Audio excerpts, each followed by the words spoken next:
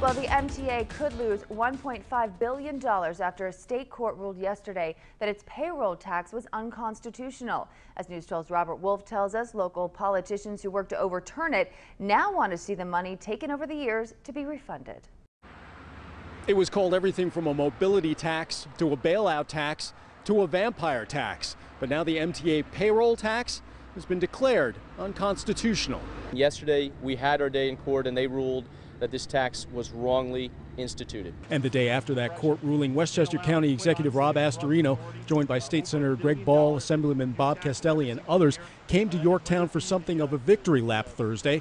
Westchester County joined a lawsuit with the purpose of throwing the tax out. It was approved back in 2009 and affected employers in the 12-county MTA region. All businesses within those counties were required to pay 34 cents for every $100 of payroll.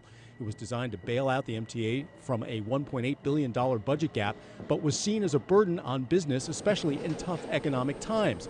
The county executive says the MTA needs shoring up, but not with a payroll tax. Monies Assemblyman Castelli believes should be refunded. The MTA needs the money, there's no question.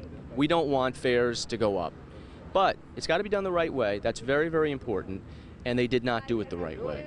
And it has had a tremendous burden. Since the thing is determined to be unconstitutional, if that is the case, then there's no reason why in a class action suit we could not sue to get a refund. For its part, the MTA says it is going to vigorously appeal this ruling. We're in Yorktown. Robert Wolf, News 12.